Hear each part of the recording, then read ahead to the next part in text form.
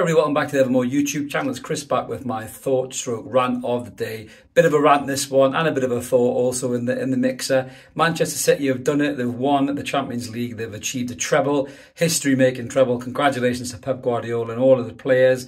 And they've obviously repeated defeat of their neighbours from the other side of Manchester. Probably why this salt has begun to pour from certain Manchester United podcasters who look and sound like David Brent. Yes, I've seen a couple of things pop up already, not just there, Liverpool fans as well. Obviously talking about football dying. This is a disgrace, and FIFA and UEFA have let this happen and all this other shit, right? So let me just get this out here on record. So Manchester City, since Pep Guardiola have taken over, have spent a net of about 667 million euro. That's versus Manchester United's 902 million euro. That's right. Manchester United have spent nearly 300 million euro more than Manchester City have on transfers net. So get that in your fucking head right before you start talking about them buying the Champions League. What really annoys these fans and these podcasters and YouTubers of these elite clubs, that they're pissed off that they're no longer at the top of the table. Somebody has leapfrogged them, and especially somebody who they used to ridicule for years and years and years in the shape of Manchester City when they were playing Gillingham away, when the GOAT was scoring goals to get them promoted from League One to the Championship. Manchester City have been in the shit. Manchester City have been in the doldrums of football for generations of supporters. They were bought by Sheikh Mansour, they were transformed, and they are now a gigantic European force. They're the European champions. They've been on a journey of progress. They've been on a journey of evolution. They've brought in better players every single stage of the way, starting with the Gareth Barrys and the Craig Bellamys, moving up into the Yaya Toures and the Agueros, now moving up to the Erling Haalands. They have evolved as a football club, but what really scares the shit out of these Manchester United fans, Liverpool fans, more than anything, is that they see this can be done. Chelsea went to do it as well. When Abramovich came in, he transformed them. They were kind of mid-table, top 7 punters before he came in and transformed them, and they won title after title. They won Champions League. They had Mourinho, they had Drogba, everybody, right? So this can be done. And what Manchester United and Liverpool and teams like that who have got heritage, no doubt about it, historically for years they have been the two biggest successful clubs in English football. It can be changed and it can be different.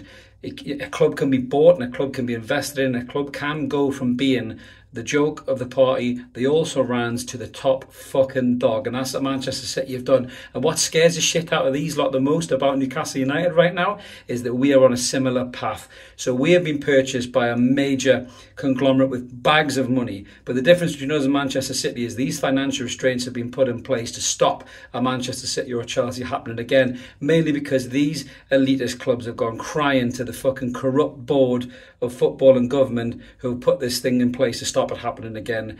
But they can't stop Manchester City. That ship has passed. That horse has fucking bolted. They are one of the best teams in world football, with some of the best players in world football, and arguably one of the best managers of all time. Now, City's success will depend on whether he hangs around, sticks around. He does have form for doing this.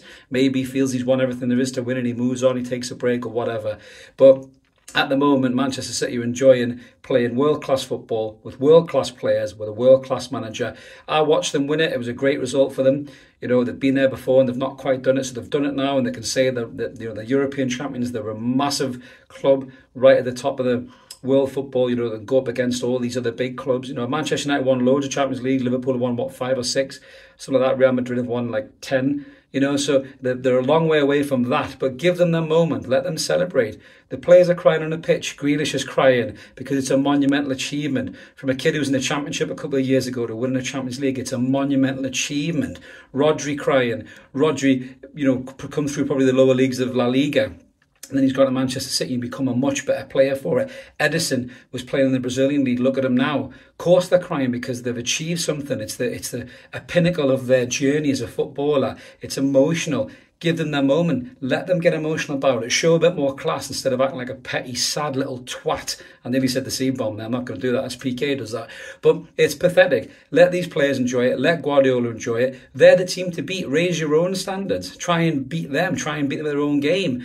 You know, you went and blew 90 million quid on a fucking Instagram player and Paul Pogba, who's utter dog shit. You know, that's you not investing your money carefully as a football club. Don't take it on them because they signed Erling Haaland for 60 million quid or whatever it is. I mean, fuck me sideways. You know, you've got a long way to go before you can catch this football club. We all want to catch them. They're the team that we're all looking at to catch. So focus on your own club instead of moaning about a club that's achieved something, you know, and go and make some smart transfers. There's players to be had this summer. If I was Manchester United, I'd be trying to get 2 or 3 key players to build my squad into a title-winning team. Maybe they're not a million miles away from it. They probably are only about 4 or 5 players away.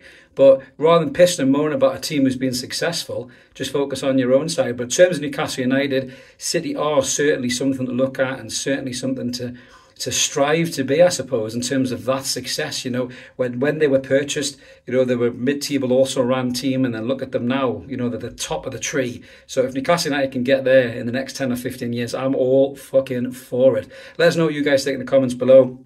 Congratulations to City, as I said. There'll be no salt from me, no salt from a lot of Newcastle fans, I'm pretty sure, or the rest of the league. It's only 2 or 3 sad, jealous, bastard fan bases that are going to do it. So that's me done. If this is the kind of rant you like, click subscribe, come and join us. We've got loads of content over the summer, most of it Newcastle United, obviously, but little rants like this that maybe goes and transcends Newcastle and gets into the world of football in general. So like the video, help the channel grow. We're at 3,800 subs, dying to get to 4K before the season starts. Bash a button, get us in there, and we'll catch you later. Cheers, guys. Bye.